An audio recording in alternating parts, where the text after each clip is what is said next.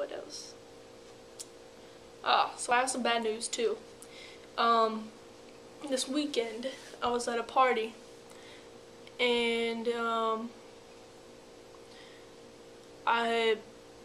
was walking back to the keg to get some more beer, and actually before that I was kind of thinking about leaving because I was getting annoyed at there were some people who kept looking at me and laughing and like just staring, and I was like, what the hell is going on? Do they know or something? Or are they just like, I don't know what they were laughing at, but it was really obnoxious.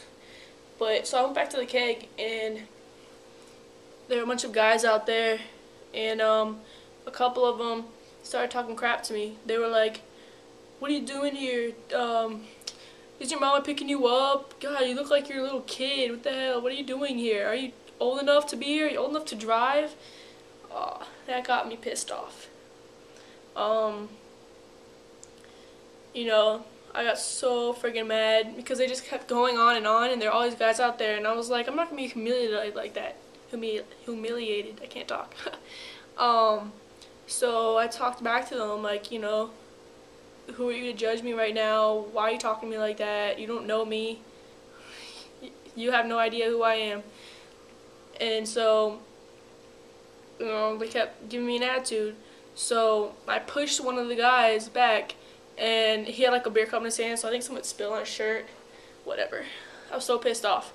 So I just like dropped my cup and I walked out. And this party was right across from my apartment, so I was like, whatever, I'll just walk home. And I was walking down the stairs to get out of the apartment. Like, I walked outside and then down the stairs, and then I could hear these guys coming out, and I turned around, and it was those 4 guys, these 2 Indian guys and 2 black guys, whatever, and they came out after me, like, talking shit again. And the biggest one, he's like 6'3", and this guy comes up to me, and he's in my face, and he's like, no one talks to my boys like that. Who do you think you are? You can't do that shit. Sorry for my language. I was so pissed off. But at that point, I didn't want to get beaten up by these 4 guys. Like, really, I'm not for that. But I was so pissed off, and like, I didn't want to start anything, but at the same time, I wasn't going to let them, push me around like that, because then they could do that to the next guy or girl or whatever.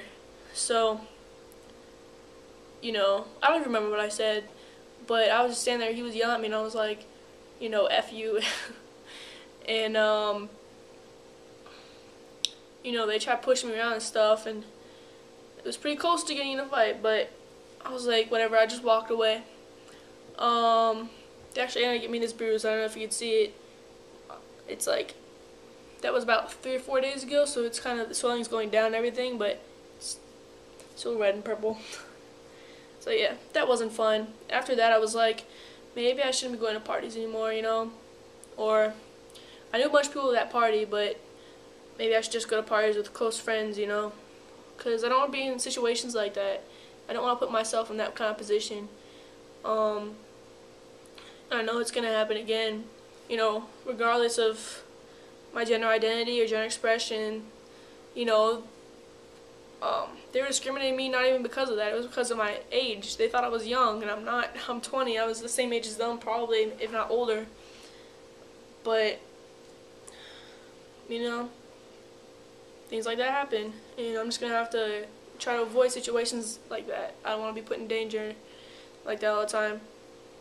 So I'm going to try to find different stuff to do, start going to the clubs at JMU, my school, and get involved in that stuff and find some other stuff to do on the weekends.